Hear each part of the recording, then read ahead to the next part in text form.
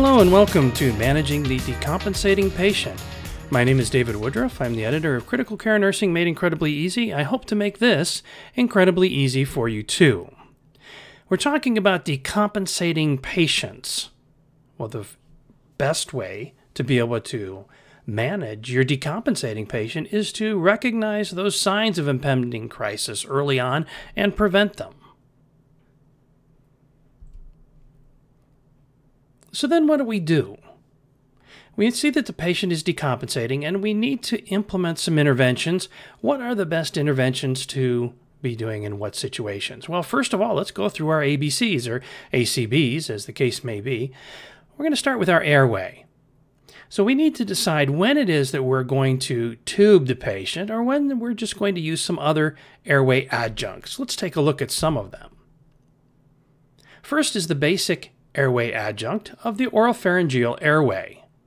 The oropharyngeal airway, as is illustrated in this picture here, you can see how it goes down behind the tongue to help to keep the tongue off of the back of the throat.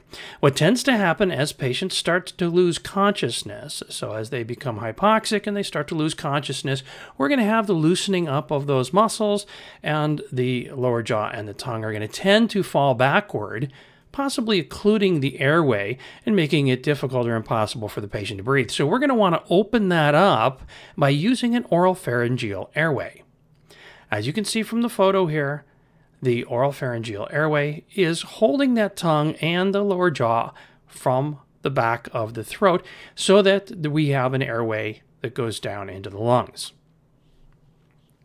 Obviously, as you can probably see from the diagram as well, that if we're putting this in somebody who's conscious, it's going to cause a lot of gagging. So this is typically used in our patients who are unconscious. If we need to put in an oral airway or an upper airway for a patient who is conscious or semi-conscious, we'd probably want to move into our nasopharyngeal airway. This causes less gagging and can be used in our conscious or semi-conscious patient. If you look at the picture on the right, you can see how the placement of the nasopharyngeal airway goes. It's kind of a soft, rubbery type of a tube that's placed in the nares, and it goes down to the back of the oral pharynx, and it helps to hold that tongue and the lower jaw away from the back of the throat so that we have an open airway going down into the patient's lungs. Another type of an airway, and again, this would be used in someone who is unconscious because this is going to go down into the patient's esophagus, and we can't really intubate the esophagus and blow up these balloons without having a lot of gagging occurring with the patient.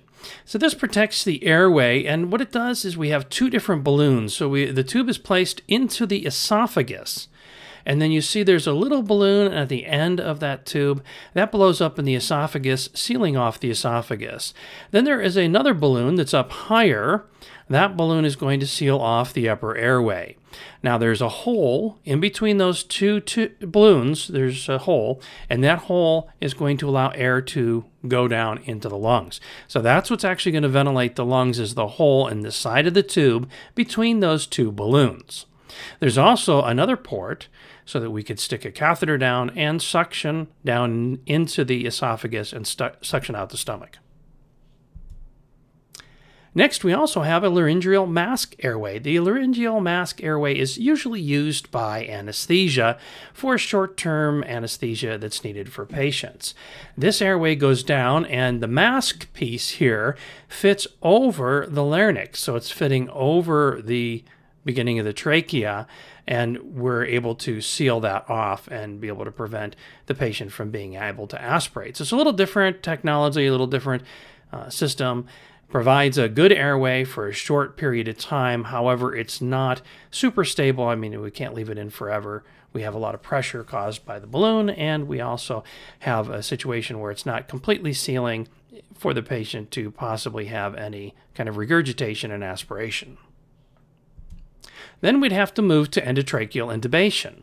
In endotracheal intubation, we're placing a tube into the trachea, so it's going through the mouth or the nose, down into the trachea, blowing up a balloon that's going to seal the trachea so that we can push air into the patient's lungs. In theory, you could blow up that balloon so that the patient would not have any aspiration risk. However, if we blow that balloon up too much, we're going to cause too much pressure on the trachea and cause necrosis of the trachea.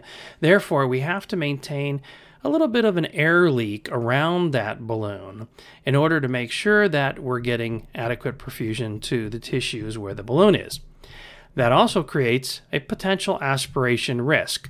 Although having the balloon inflated is going to greatly decrease the risk of aspiration should the patient vomit, we still have the potential that some aspirate could get around the balloon and down into the trachea. So we still want to be careful about suctioning that upper airway, that upper pharynx. All right, well, now we got the airway in place. So how are we going to manage this patient's ventilation? We've gone through all our oxygenation. Obviously, that would be our first line of defense, and using a venti mask, that is shown here, or maybe moving right into a non-rebreather mask.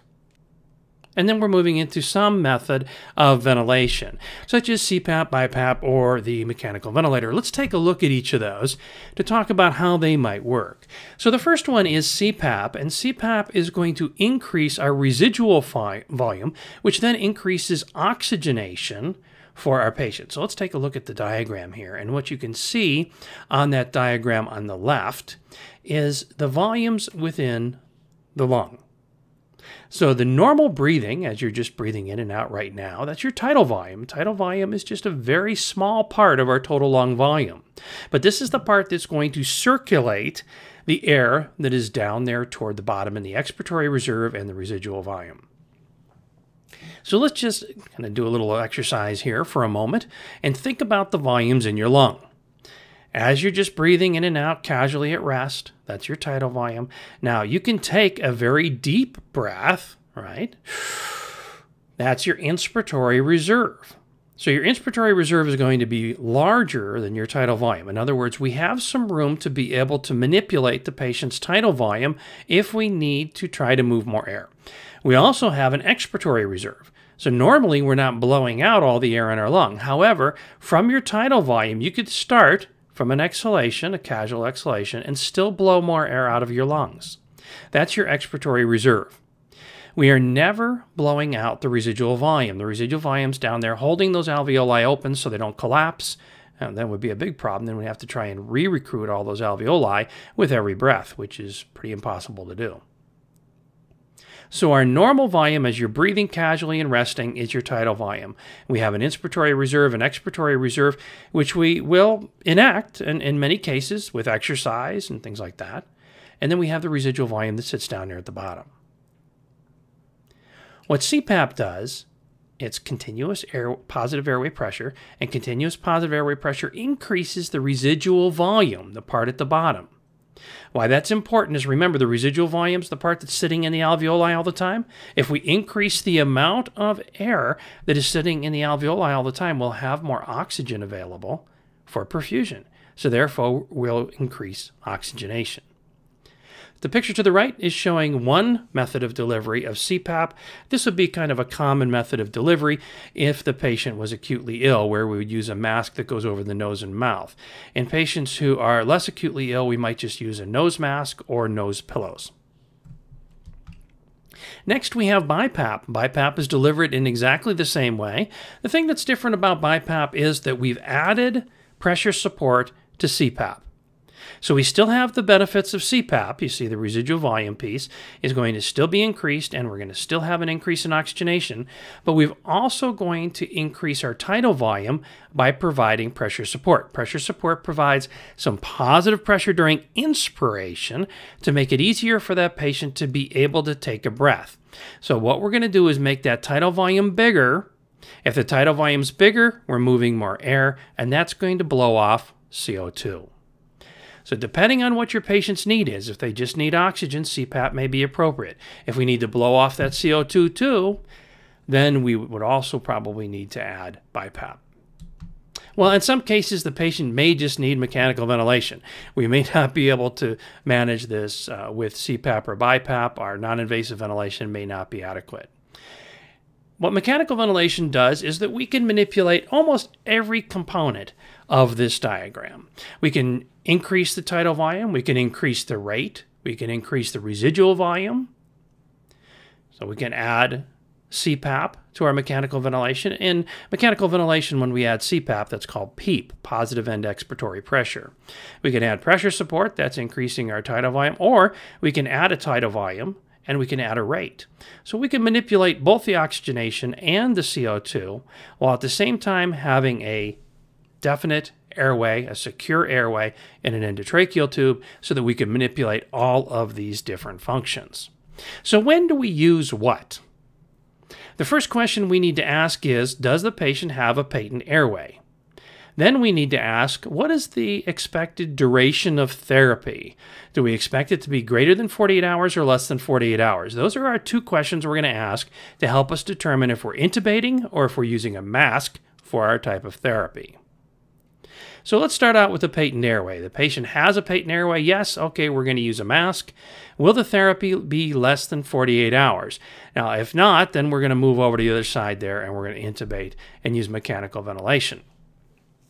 However, you've probably seen some patients recently who may be on mask therapy, CPAP or BiPAP, for a longer period of time than 48 hours. We're seeing a lot of this with some types of infections and pneumonias, and we're using mask therapy for longer periods of time.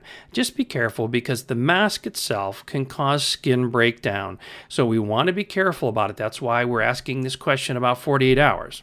If we have somebody who's severely ill and has sepsis, etc., and they're hemodynamically unstable, it's unlikely that we're going to turn that around in 48 hours. We probably need to intubate and ventilate. If the patient's oxygenation status and their CO2 are really out of whack and we're not correcting that with CPAP or BiPAP, then again, we need to move over and intubate and ventilate. Okay, now we got all this oxygen into the bloodstream. Yay! All right, well, we need to move that to the tissues. Doesn't do us any good just to have oxygen sitting there in the lungs, so we need to get it to the tissues. I like to think about this concept by thinking about the ventilation perfusion train. What the ventilation perfusion train says here is that we're moving people from station A on the left to station B on the right. In order to do that, we're going to have a locomotive here with enough cars on the train to be able to move all those people. So let me give you an example. Let's say we have 1,000 people at station A. We need to move them over to station B, and we only have one tiny little car on the train. Well, it's not going to cut it. We're not going to bring all those 1,000 people over. Well, we can have all the cars in the train we want, but if there's no locomotive, it's not going anywhere, and we're still not getting those people over to station B. Here's how it works in the body. Is with the ventilation perfusion train, first we have to get that oxygen to the lungs. That's what we were talking about with our airway and our breathing, getting it to the lungs first. Now that it's there, we need to move that oxygen to the tissues of the body.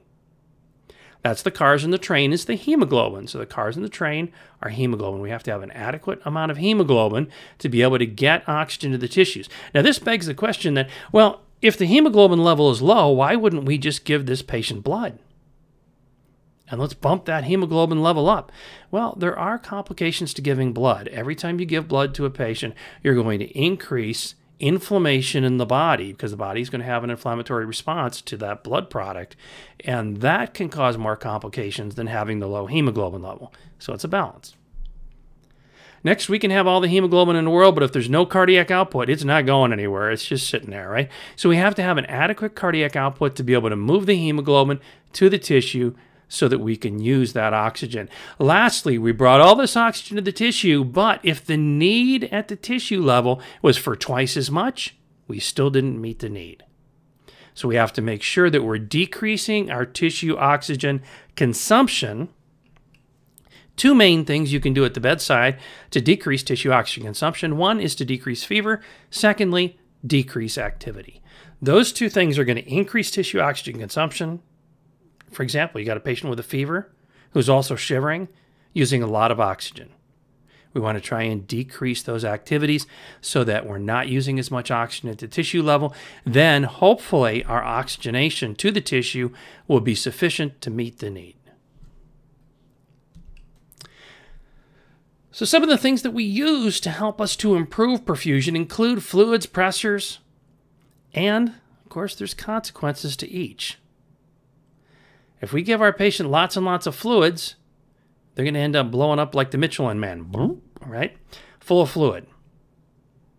So there's disadvantages to using a lot of IV fluids or colloids, or even blood products. As I mentioned before, every time we give a blood product to a patient, it causes an inflammatory response which could cause long-term complications.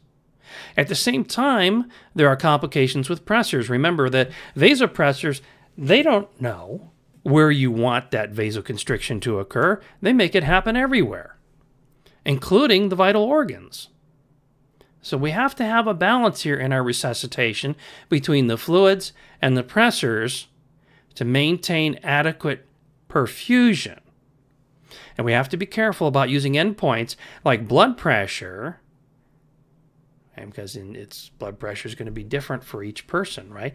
So we want to be careful about using endpoints like blood pressure to be able to determine whether or not our fluids and pressors are effective. We want to be looking at the individual perfusion of that patient to make sure that we're perfusing their organs, because each of these therapies is going to have its own set of complications that could be very difficult to be able to reverse. Thank you for joining me for Managing the Decompensating Patient. My name is David Woodruff. Until next time, bye now.